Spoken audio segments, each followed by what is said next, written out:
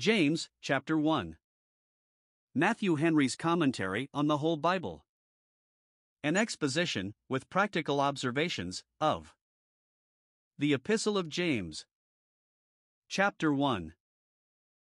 After the inscription and salutation, verse 1, Christians are taught how to conduct themselves when under the cross. Several graces and duties are recommended, and those who endure their trials and afflictions as the apostle here directs are pronounced blessed and are assured of a glorious reward, verses 2 to 12. But those sins which bring sufferings, or the weakness and faults men are chargeable with unto them, are by no means to be imputed to God, who cannot be the author of sin, but is the author of all good, verses 13 to 18. All passion, and rash anger, and vile affections, ought to be suppressed. The Word of God should be made our chief study, and what we hear and know of it we must take care to practice, otherwise our religion will prove but a vain thing. To this is added an account wherein pure religion consists, verses 19 to 27. James 1 verse 1. We have here the inscription of this epistle, which consists of three principal parts. 1. The character by which our author desires to be known, James, a servant of God, and of the Lord Jesus Christ. Though he was a prime minister in Christ's kingdom, yet he styles himself only a servant. Note hence, those who are highest in office or attainments in the Church of Christ are but servants. They should not therefore act as masters, but as ministers. Further, though James is called by the evangelist the brother of our Lord, yet it was his glory to serve Christ in the Spirit, rather than to boast of his being akin according to the flesh. Hence let us learn to prize this title above all others in the world, the servants of God and of Christ. Again, it is to be observed that James professes himself a servant of God and of the Lord Jesus Christ, to teach us that in all services we should have an eye to the Son as well as the Father. We cannot acceptably serve the Father, unless we are also servants of the Son. God will have all men to honor the Son as they honor the Father, John 5 verse 23, looking for acceptance in Christ and assistance from Him, and yielding all obedience to Him, thus confessing that Jesus Christ is Lord, to the glory of God the Father. 2. The Apostle here mentions the condition of those to whom he writes, the 12 tribes which are scattered abroad. Some understand this of the dispersion upon the persecution of Stephen, Acts 8. But that only reached to Judea and Samaria. Others by the Jews of the dispersion understand those who were in Assyria, Babylon, Egypt, and other kingdoms into which their wars had driven them. The greatest part indeed of 10 of the 12 tribes were lost in captivity, but yet some of every tribe were preserved, and they are still honored with the ancient style of 12 tribes. These, however, were scattered and dispersed. 1. They were dispersed in mercy. Having the scriptures of the Old Testament, the providence of God so ordered it that they were scattered in several countries for the diffusing of the light of divine revelation. 2. They began now to be scattered in wrath. The Jewish nation was crumbling into parties and factions, and many were forced to leave their own country, as having now grown too hot for them. Even good people among them shared in the common calamity. 3. These Jews of the dispersion were those who had embraced the Christian faith. They were persecuted and forced to seek for shelter in other countries, the Gentiles being kinder to Christians than the Jews were. Note here, it is often the lot even of God's own tribes to be scattered abroad. The gathering day is reserved for the end of time, when all the dispersed children of God shall be gathered together to Christ their head. In the meantime, while God's tribes are scattered abroad, He will send to look after them. Here is an apostle writing to the scattered, an epistle from God to them, when driven away from His temple, and seemingly neglected by Him. Apply here that of the prophet Ezekiel, thus saith the Lord God, although I have cast them far off among the heathen, and although I have scattered them among the countries, yet will I be to them as a little sanctuary in the countries where they shall come, Ezekiel 11 verse 16. God has a particular care of His outcasts. Let my outcasts dwell with thee, Moab, Isaiah 16 verses 3 and 4. God's tribes may be scattered, therefore we should not value ourselves too much on outward privileges. And, on the other hand, we should not despond and think ourselves rejected, under outward calamities, because God remembers and sends comfort to His scattered people. 3. James here shows the respect he had even for the dispersed, greeting, saluting them, wishing peace and salvation to them. True Christians should not be the less valued for their hardships. It was the desire of this apostle's heart that those who were scattered might be comforted, that they might do well and fare well, and be enabled to rejoice even in their distresses. God's people have reason to rejoice in all places, and at all times, as will abundantly appear from what follows. James 1 verses 2 to 12. We now come to consider the matter of this epistle. In this paragraph, we have the following things to be observed. 1. The suffering state of Christians in this world is represented, and that in a very instructive manner, if we attend to what is plainly and necessarily implied, together with what is fully expressed. 1. It is implied that troubles and afflictions may be the lot of the best Christians, even of those who have the most reason to think and hope well of themselves. Such as have a title to the greatest joy may yet endure very grievous afflictions. As good people are liable to be scattered, they must not think it strange if they meet with troubles. 2. These outward afflictions and troubles are temptations to them. The devil endeavors by sufferings and crosses to draw men to sin and to deter them from duty, or unfit them for it, but, as our afflictions are in God's hand, they are intended for the trial and improvement of our graces. The gold is put into the furnace, that it may be purified. 3. These temptations may be numerous and various, divers temptations, as the Apostle speaks. Our trials may be of many and different kinds, and therefore we have need to put on the whole armor of God. We must be armed on every side, because temptations lie on all sides. For, the trials of a good man are such as he does not create to himself, nor sinfully pull upon himself, but they are such as he is said to fall into. And for this reason they are the better borne by him. 2. The graces and duties of a state of trial and affliction are here pointed out to us.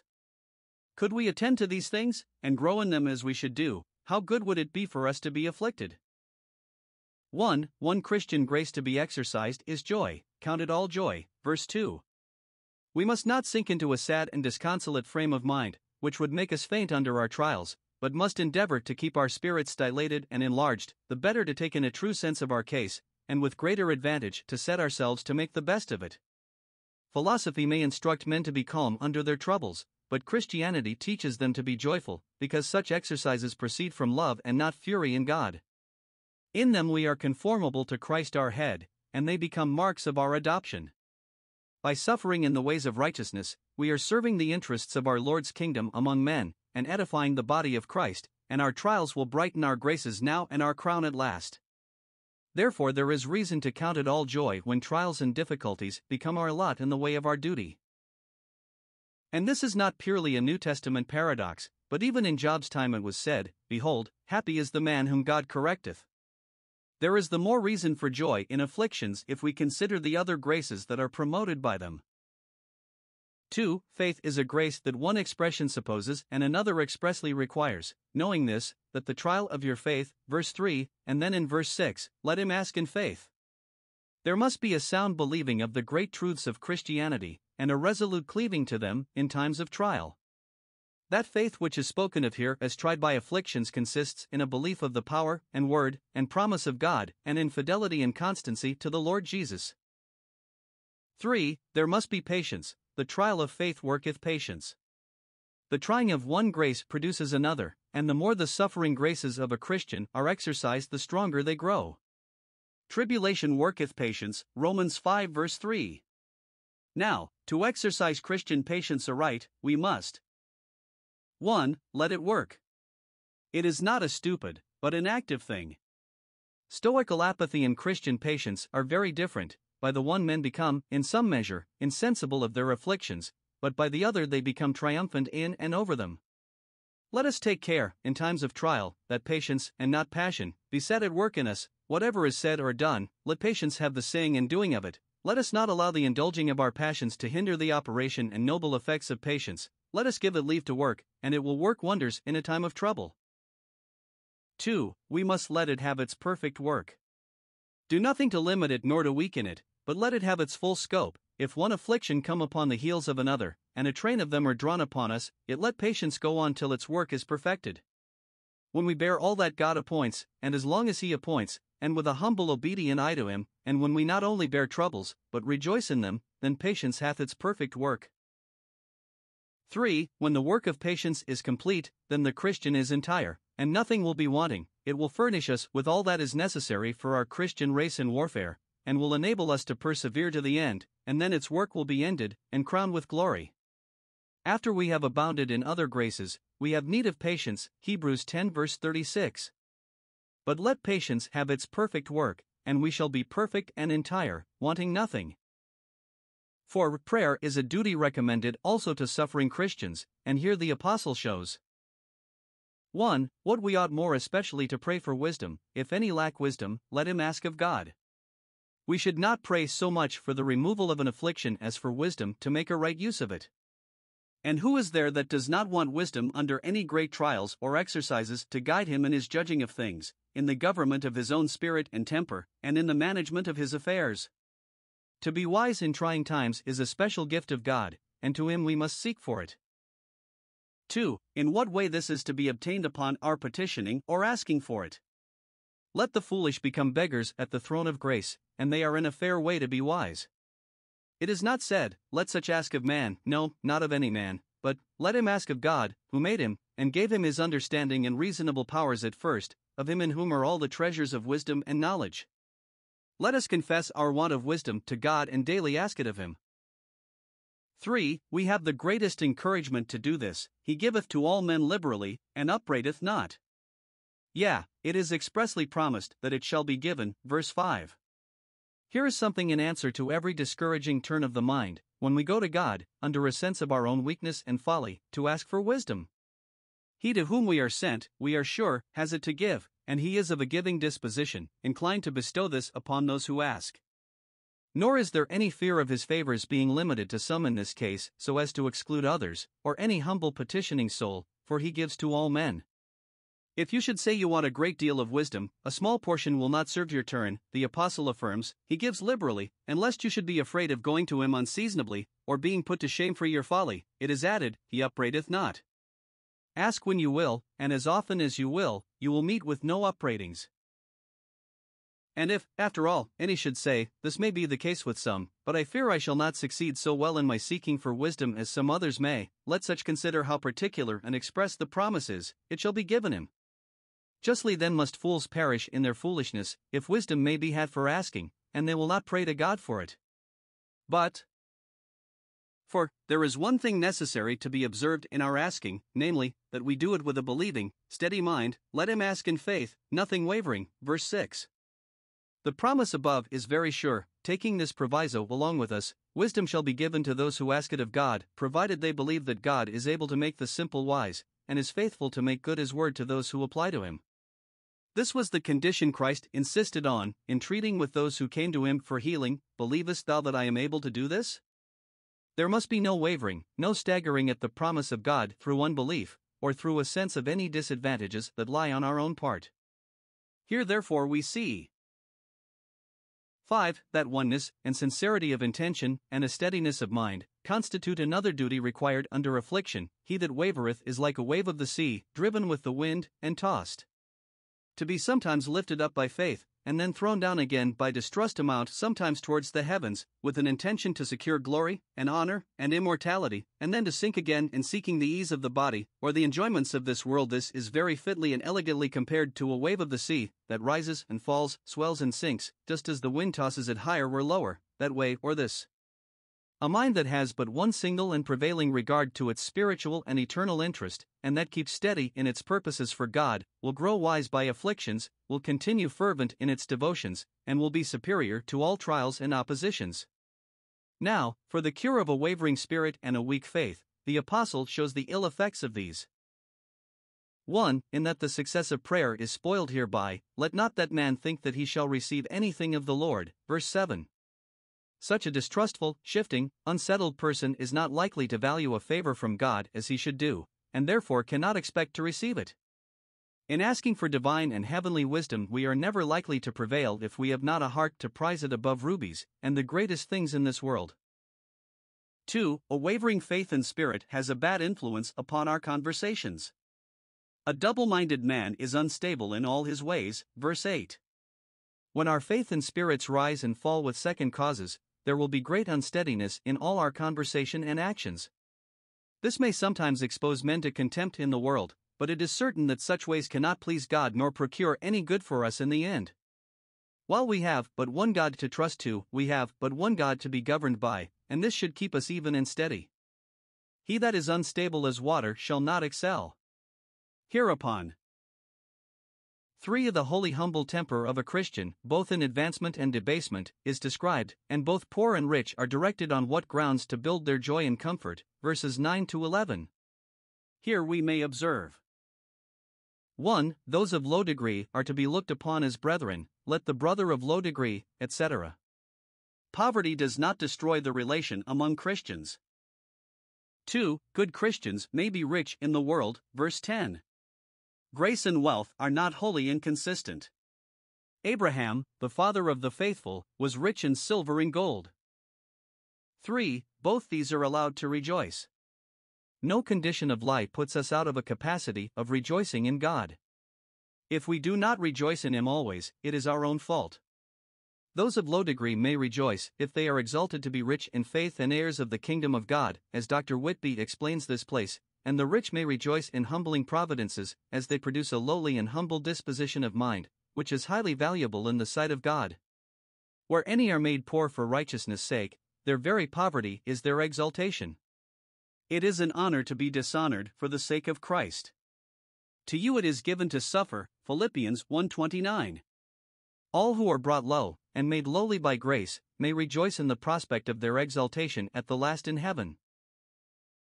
For observe what reason rich people have, notwithstanding their riches, to be humble and low in their own eyes, because both they and their riches are passing away, as the flower of the grass he shall pass away.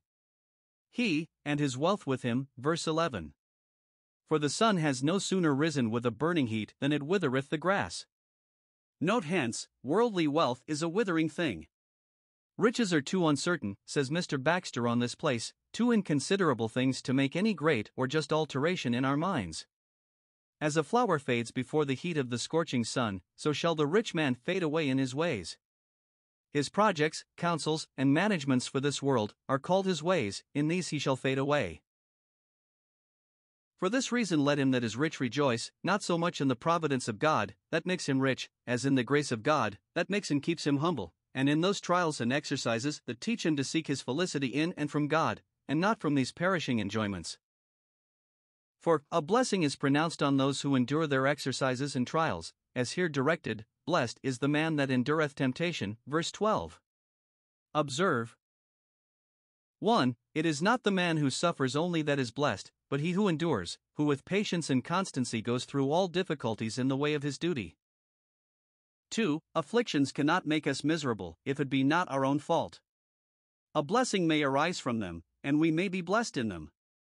They are so far from taking away a good man's felicity that they really increase it. 3. Sufferings and temptations are the way to eternal blessedness. When he is tried, he shall receive the crown of life, dokamos geneminos. When he is approved, when his graces are found to be true and of the highest worth, so metals are tried as to their excellency by the fire, and when his integrity is manifested, and all is approved of the great judge. Note hence, to be approved of God is the great aim of a Christian in all his trials, and it will be his blessedness at last, when he shall receive the crown of life. The tried Christian shall be a crown won, and the crown he shall wear will be a crown of life. It will be life and bliss to him, and will last forever. We only bear the cross for a while, but we shall wear the crown to eternity. For this blessedness, involved in a crown of life, is a promised thing to the righteous sufferer. It is therefore what we may most surely depend upon, for, when heaven and earth shall pass away, this word of God shall not fail of being fulfilled. But withal let us take notice that our future reward comes, not as a debt, but by a gracious promise. 5. Our enduring temptations must be from a principle of love to God and to our Lord Jesus Christ, otherwise we are not interested in this promise. The Lord hath promised to those that love him. Paul supposes that a man may for some point of religion even give his body to be burnt, and yet not be pleasing to God, nor regarded by him, because of his want of charity, or a prevailing sincere love to God and man. 1 Corinthians 13 verse 3. 6. The crown of life is promised not only to great and eminent saints, but to all those who have the love of God reigning in their hearts. Every soul that truly loves God shall have its trials in this world fully recompensed in that world above where love is made perfect. James 1 verses 13 to 18. 1. We are here taught that God is not the author of any man's sin. whoever they are who raise persecutions against men, and whatever injustice and sin they may be guilty of in proceeding against them, God is not to be charged with it.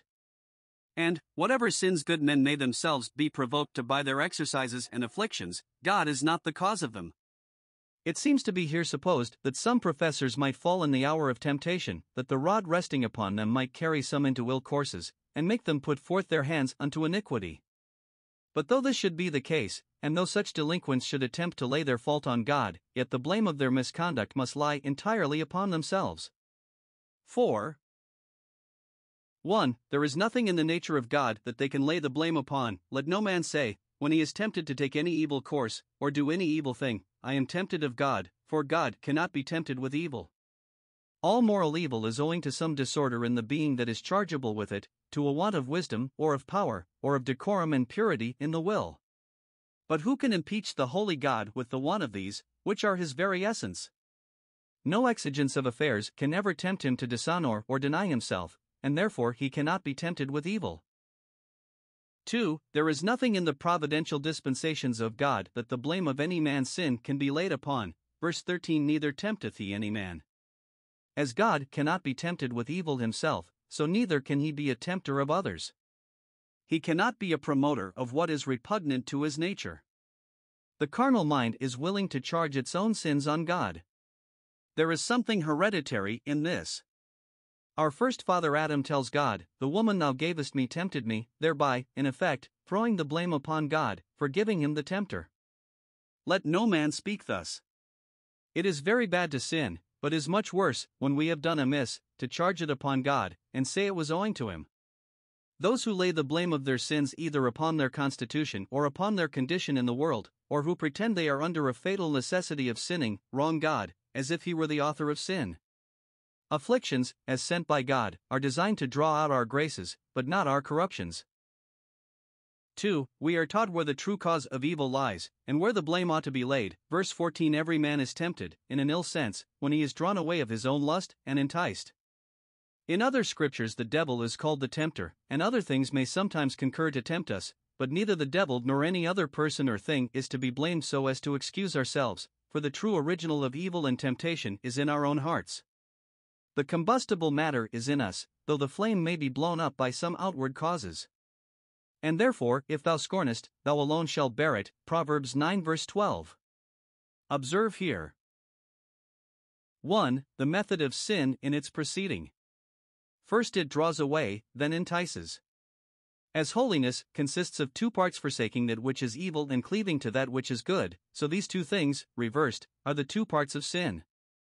The heart is carried from that which is good, and enticed to cleave to that which is evil. It is first by corrupt inclinations, or by lusting after and coveting some sensual or worldly thing, estranged from the life of God, and then by degrees fixed in a course of sin. 2. We may observe hence the power and policy of sin. The word here rendered drawn away signifies a being forcibly haled or compelled. The word translated entice signifies being wheedled and beguiled by allurements and deceitful representations of things, exulkamenos kai deliosamenos. There is a great deal of violence done to conscience and to the mind by the power of corruption, and there is a great deal of cunning and deceit and flattery in sin to gain us to its interests. The force and power of sin could never prevail, were it not for its cunning and guile. Sinners who perish are wheedled and flattered to their own destruction. And this will justify God forever in their damnation, that they destroyed themselves. Their sin lies at their own door, and therefore their blood will lie upon their own heads. 3. The success of corruption in the heart. Verse 15. Then, when lust hath conceived, it bringeth forth sin, that is, sin being allowed to excite desires in us, it will soon ripen those desires into consent, and then it is said to have conceived. The sin truly exists, though it be but in embryo.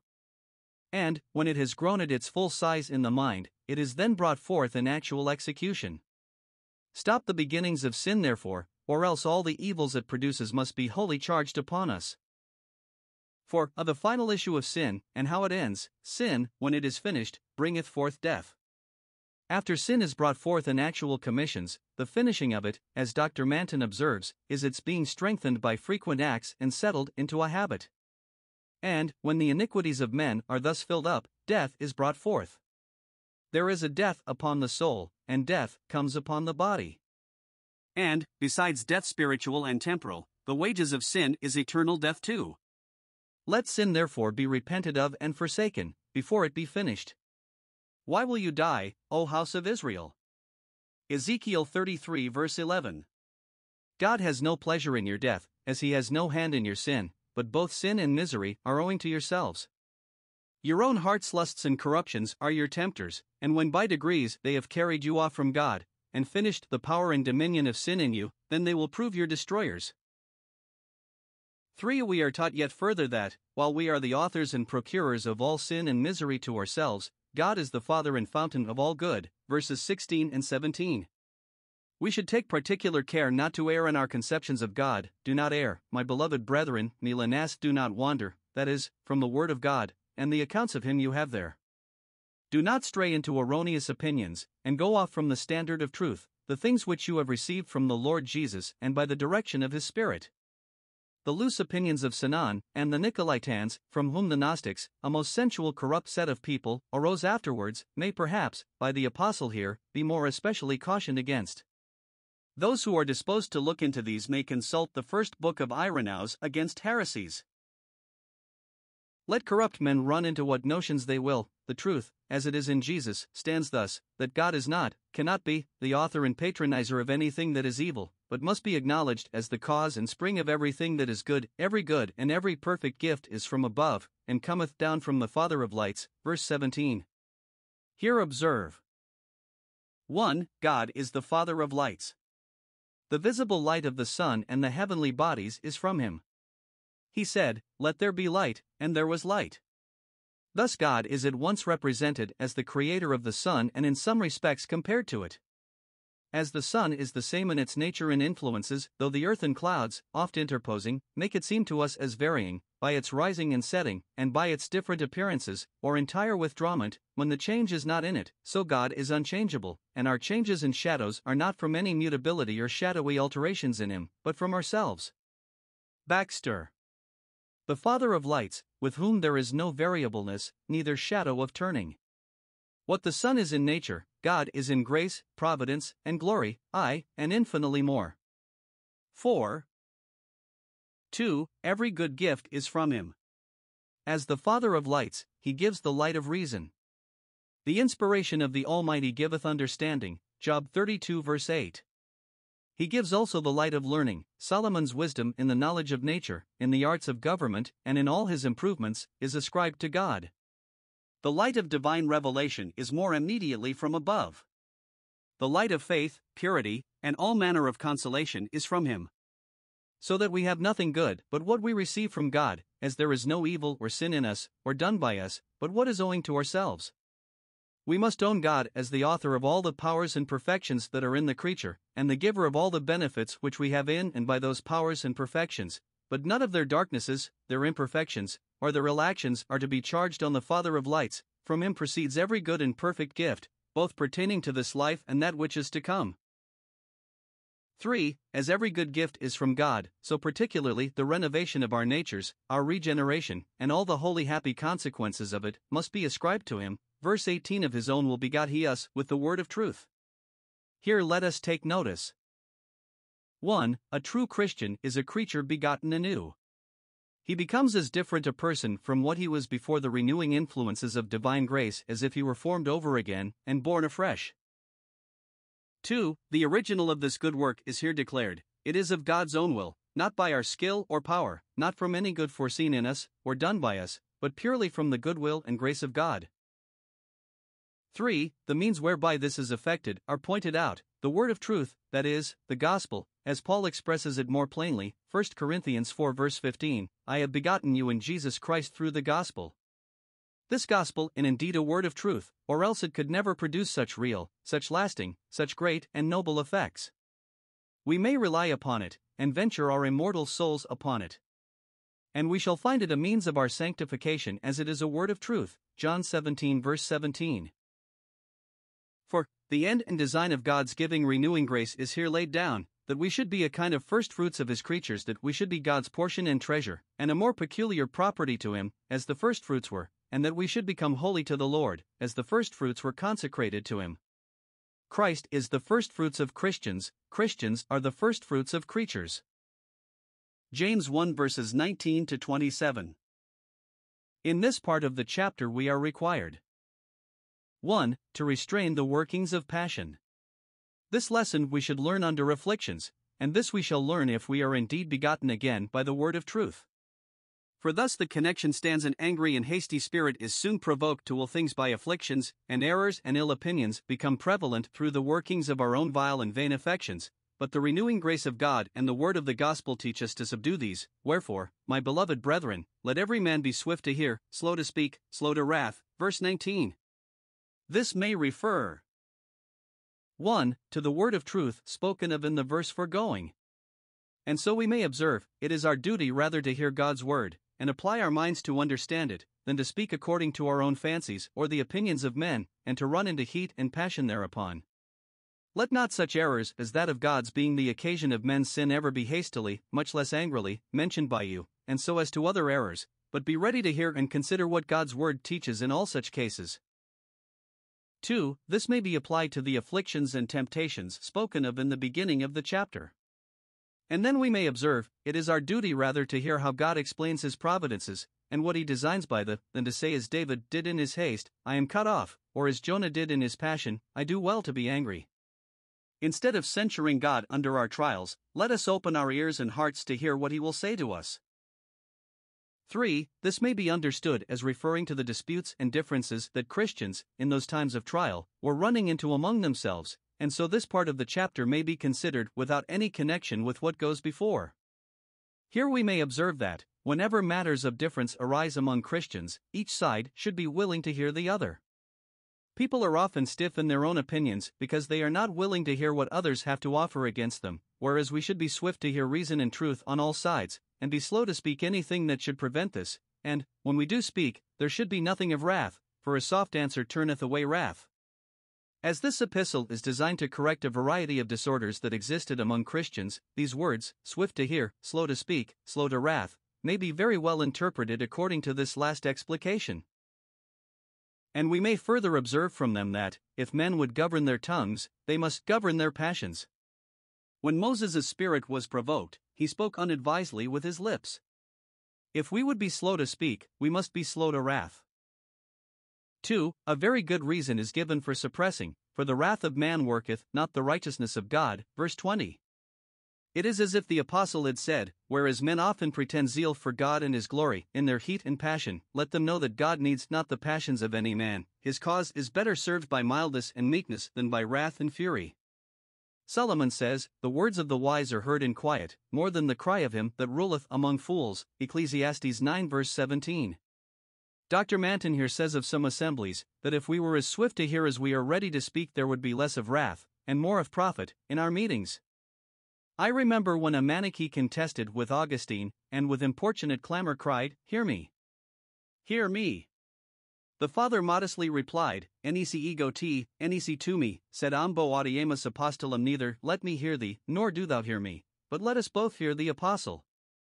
The worst thing we can bring to a religious controversy is anger. This, however it may pretend to be raised by a concern for what is just and right, is not to be trusted. Wrath is a human thing, and the wrath of man stands opposed to the righteousness of God. Those who pretend to serve the cause of God hereby show that they are acquainted neither with God or his cause. This passion must especially be watched against when we are hearing the word of God. See 1 Peter 2 verses 1 and 2. 3. We are called upon to suppress other corrupt affections, as well as rash anger, lay aside all filthiness and superfluity of naughtiness. Verse 21. The word here translated filthiness signifies those lusts which have the greatest turpitude and sensuality in them, and the words rendered superfluity of naughtiness may be understood of the overflowings of malice or any other spiritual wickednesses. Hereby we are taught, as Christians, to watch against, and lay aside, not only those more gross and fleshly dispositions and affections which denominate a person filthy, but all the disorders of a corrupt heart, which would prejudice it against the word and ways of God. Observe. 1. Sin is a defiling thing, it is called filthiness itself. 2. There is abundance of that which is evil in us, to be watched against, there is superfluity of naughtiness. 3. It is not enough to restrain evil affections, but they must be cast from us, or laid apart. Isaiah 30 verse 22, Thou shalt cast them away as a menstruous cloth, thou shalt say, Get you hence. For this must extend not only to outward sins and greater abominations, but to all sin of thought and affection as well as speech and practice, pas unripari and all filthiness, everything that is corrupt and sinful. 5. Observe, from the foregoing parts of this chapter, the laying aside of all filthiness is what a time of temptation and affliction calls for, and is necessary to the avoiding of error, and the right receiving and improving of the word of truth. 4.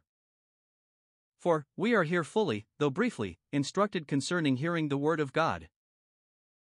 1. We are required to prepare ourselves for it, verse 21, to get rid of every corrupt affection and of every prejudice and prepossession, and to lay aside those sins which pervert the judgment and blind the mind.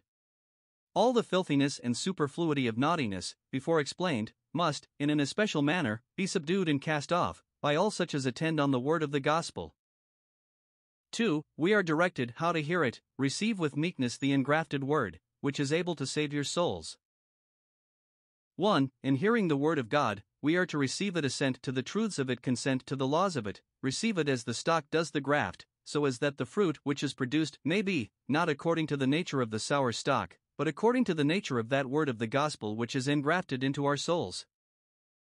2. We must therefore yield ourselves to the word of God, with most submissive, humble, and tractable tempers, this is to receive it with meekness. Being willing to hear of our faults, and taking it not only patiently, but thankfully, desiring also to be molded and formed by the doctrines and precepts of the gospel. 3. In all our hearing we should aim at the salvation of our souls. It is the design of the word of God to make us wise to salvation, and those who propose any meaner or lower ends to themselves in attending upon it dishonor the gospel and disappoint their souls. We should come to the word of God, both to read it and hear it, as those who know it is the power of God unto salvation to every one that believeth. Romans 1 verse 16. 3. We are taught what is to be done after hearing, verse 22, But be you doers of the word, and not hearers only, deceiving your own selves. Observe here. 1. Hearing is in order to doing. The most attentive and the most frequent hearing of the word of God will not avail us, unless we be also doers of it. If we were to hear a sermon every day of the week, and an angel from heaven were the preacher, yet, if we rested in bare hearing, it would never bring us to heaven. Therefore the apostle insists much upon it, and, without doubt, it is indispensably necessary, that we practice what we hear. There must be inward practice by meditation, and outward practice in true obedience. Baxter. It is not enough to remember what we hear, and to be able to repeat it, and to give testimony to it, and commend it, and write it, and preserve what we have written, that which all this is in order to, and which crowns the rest, is that we be doers of the word. Observe. 2. Bare hearers or self-deceivers. The original word, paralogizomenoi, signifies men's arguing sophistically to themselves. Their reasoning is manifestly deceitful and false when they would make one part of their work discharge them from the obligation they lie under to another, or persuade themselves that filling their heads with notions is sufficient, though their hearts be empty of good affections and resolutions, and their lives fruitless of good works. Self-deceit will be found the worst deceit at last. For the apostle shows what is the proper use of the word of God, who they are that do not use it as they ought, and who they are that do make a right use of it, verses 23 to 25. Let us consider each of these distinctly. 1. The use we are to make of God's word may be learned from its being compared to a glass, in which a man may behold his natural face. As a looking glass shows us the spots and defilements upon our faces, that they may be remedied and washed off, so the word of God shows us our sins, that we may repent of them and get them pardoned. It shows us what is amiss, that it may be amended. There are glasses that will flatter people, but that which is truly the word of God is no flattering glass. If you flatter yourselves, it is your own fault. The truth, as it is in Jesus, flatters no man.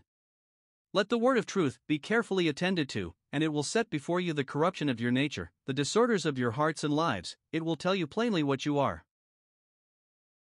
Paul describes himself as insensible of the corruption of his nature till he saw himself in the glass of the law. Romans 7 verse 9. I was alive without the law, that is, I took all to be right with me, and thought myself not only clean, but, compared with the generality of the world, beautiful too. But when the commandment came, when the glass of the law was set before me, then sin revived. And I died. Then I saw my spots and deformities, and discovered that amiss in myself which before I was not aware of, and such was the power of the law, and of sin, that I then perceived myself in a state of death and condemnation.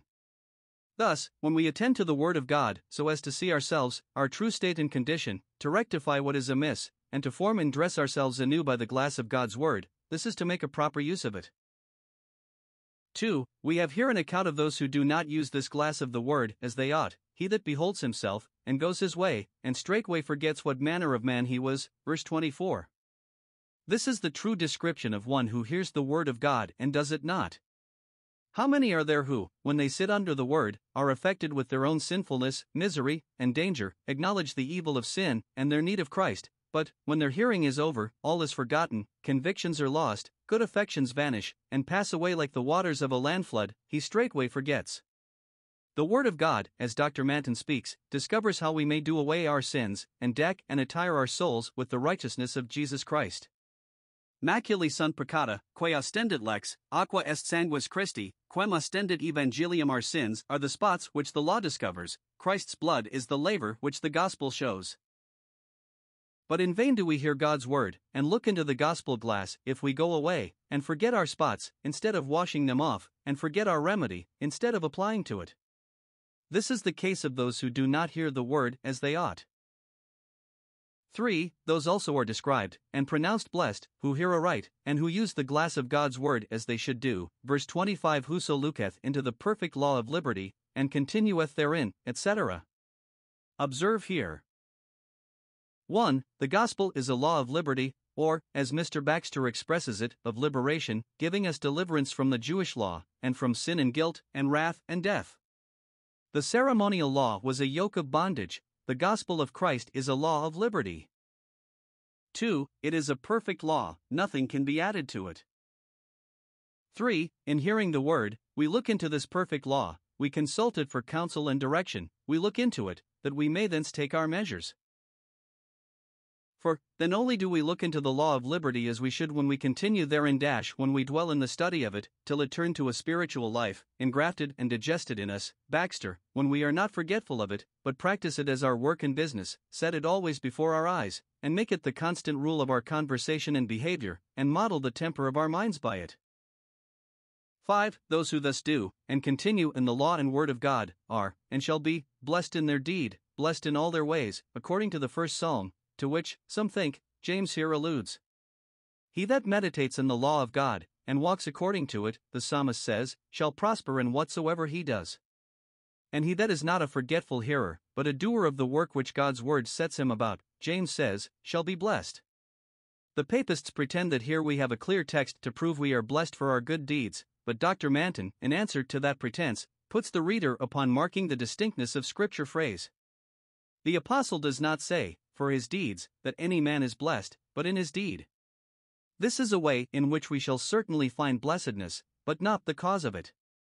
This blessedness does not lie in knowing, but in doing the will of God.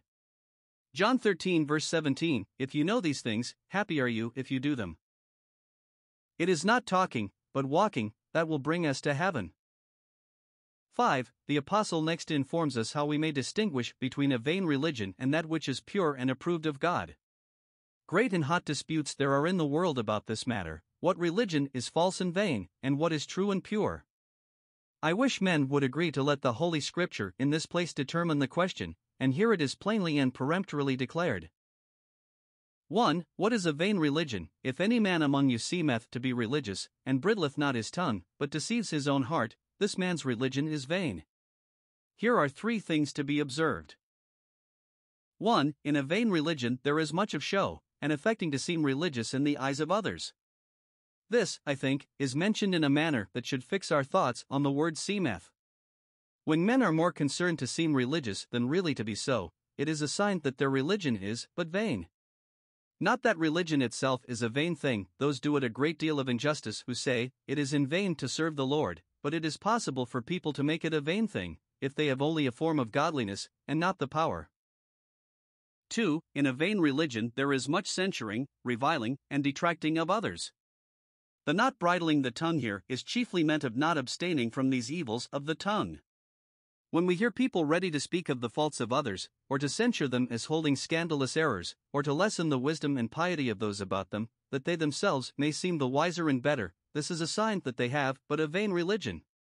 The man who has a detracting tongue cannot have a truly humble, gracious heart. He who delights to injure his neighbor in vain pretends to love God, therefore a reviling tongue will prove a man a hypocrite. Censuring is a pleasing sin, extremely complaint with nature, and therefore evinces a man's being in a natural state.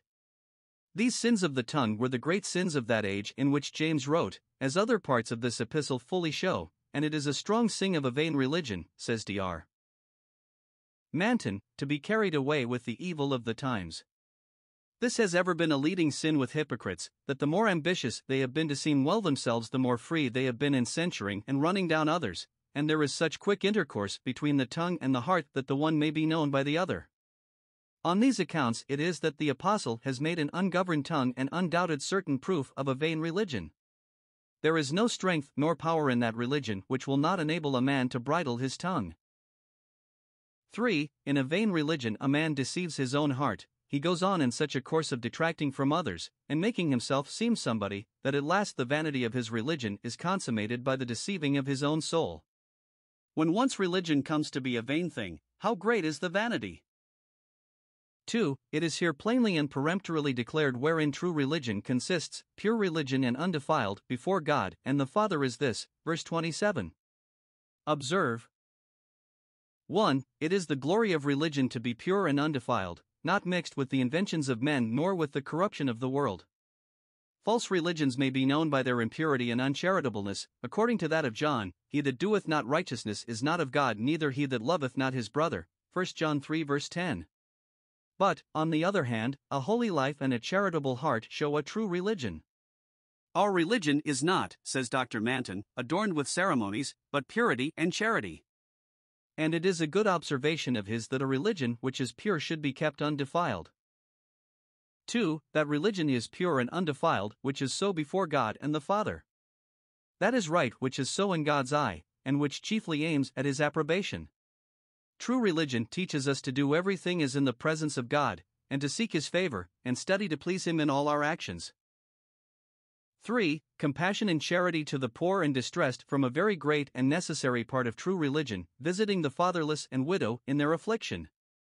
Visiting is here put for all manner of relief which we are capable of giving to others, and fatherless and widows are here particularly mentioned, because they are generally most apt to be neglected or oppressed, but by them we are to understand all who are proper objects of charity, all who are in affliction.